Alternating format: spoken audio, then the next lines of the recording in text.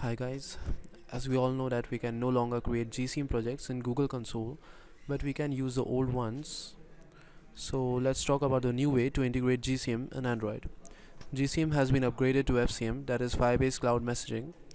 Earlier we used Google Console for GCM, but now we have to use Firebase Console for FCM integration. If you see, Firebase has introduced many new and awesome features. Now let's keep aside all of the features and talk about the notification module. In your browser, Google for Firebase Console. Open the Firebase Console and log in with your Gmail account.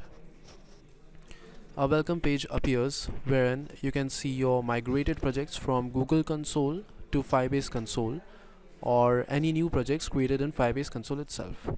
Select your project if already present, or you can import it from your earlier Google Console projects. As you can see, I have already created my FCM project named FCM Demo. So let's open it. Now I can add more than one application to the same project.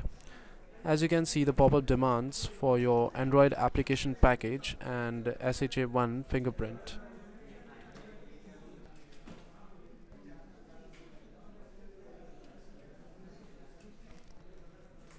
After clicking on the Add App button, a Google service.json file is downloaded.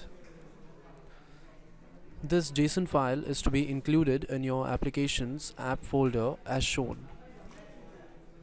If you open the JSON file, you can see it contains all your project details like your key package name, etc. After that, there are some changes to be done in your applications and projects Gradle file. Please follow the exact procedure as shown.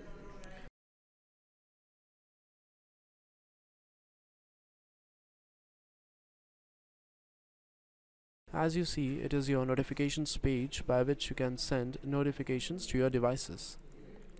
Let's have a look at the Android side coding. As highlighted, this line brings us the FCM token. For receiving notifications, we can use the old way or go with what Firebase is providing. So here I have extended Firebase messaging service. It has some overridden methods by which we receive our notification and can then show it in the notification bar. There are some basic permissions required to get the notification to our devices. As you can see, please include all these permissions in your manifest. Also, in the app.gradle file, you have to mention the Google Play services and Firebase messaging plugin.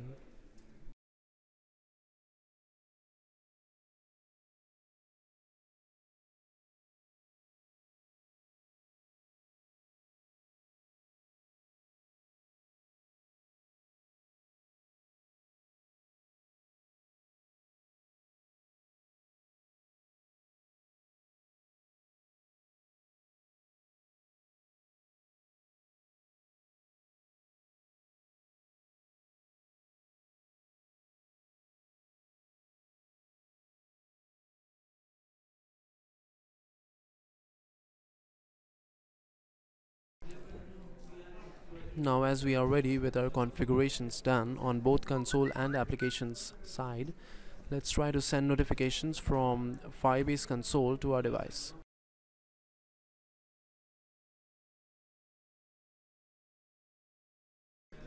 As you can see, the same message sent from Firebase console is received on the device.